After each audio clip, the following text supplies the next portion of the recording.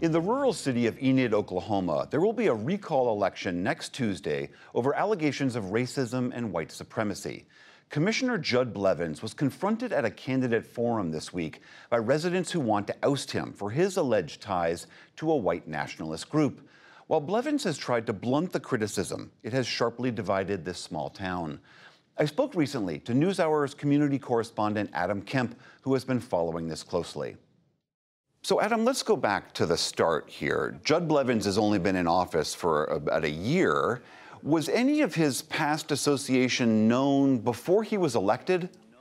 Yeah, so when he was running for the city commissioner spot, which makes him part of Enid City Council in 2023, the local newspaper there did write a story that, detailed some of his relationships with white nationalist groups, including Identity Europa, which is the main group here that he is alleged to have been a part of. It detailed also that he had attended the 2017 Unite the Right rally in Charlottesville. And when confronted by citizens, he had no comment, basically, or wouldn't deny that he was part of one of these groups. So that was last year. Who started this current recall effort to get him out of office? Yeah, it's started by the Enid Social Justice Committee, which is just a group of citizens that were concerned about his election. Specifically, I talked to Connie Vickers and Nancy Presnell, who are two members of this group, and lifelong Enid citizens. They confronted Blevins. They held up a giant sign that they had had enlarged that allegedly showed him at the rally in Charlottesville holding a tiki torch, and asked him point blank, "Is this you?" And Blevins did not answer their question, and in fact, according to them, ran away from them. I ended up talking to those two women just about confronting Blevins. If it walks like a duck and quacks like a duck, it's a duck. And you're not name calling if you call it a duck, and the same with a Nazi. I was going on Facebook, and I went to a certain Facebook page, and I went under comments. And there I saw this picture, and I was just, petrified that we had a city councilman, a guy running for city council, that had been at Charlottesville. And so I started digging. I posted pictures, Nancy posted pictures, and we just started a campaign against him. That group ended up collecting nearly 350 signatures to initiate that recall petition. So has Blevins answered questions about this? Has he said anything more recently about his associations or not? Yeah, for the longest time, he would neither confirm or deny whether he was a member of these groups or, a white nationalist or believed in white nationalist ideals. But this past week, at a forum held in Enid for the two candidates that are running for the spot, he did confirm that he attended the 2017 Unite the Right rally in Charlottesville, and he gave this reason as why he felt he needed to attend.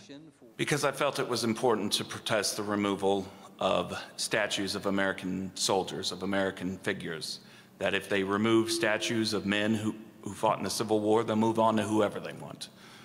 Defending, protecting, protesting against the removal of historical Americans is important to me. It's our history, it's our heritage, it's who we are. Blevins was later then asked to denounce white nationalism, and he responded that he couldn't denounce what he never was.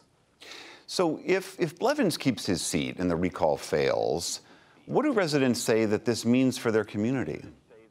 Yeah, talking to residents, they're frankly embarrassed. I think a lot of them are embarrassed that he was elected in the first place, and now they're pretty petrified that he will be re-elected and what that will do to their city's reputation.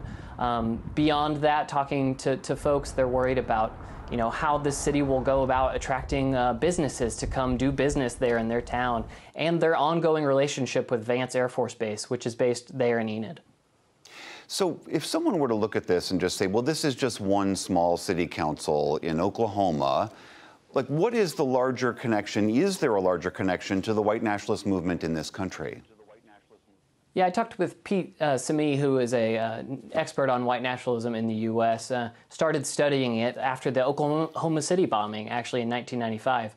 And he said that white nationalists were emboldened after the election of Donald Trump in 2016, and that getting into local elections has been a goal of theirs. So the danger of having white supremacists holding local office is that this is part of their agenda in terms of them being able to implement, execute various strategies, various plans as it relates to them wanting to create a white ethno-state, for example, which is, obviously a larger plan on the horizon for them, but there's smaller steps along the way that need to happen, and having people hold a local office allow them to potentially achieve some of these smaller steps to the ultimate goal, really, which is, like I said, a white ethno-state. Simi also went on to say that beyond getting into local elections and winning them is the threat of normalizing white supremacy is one of the bigger threats facing this nation. All right, NewsHour Communities correspondent Adam Kemp, thanks for this great reporting. Thanks.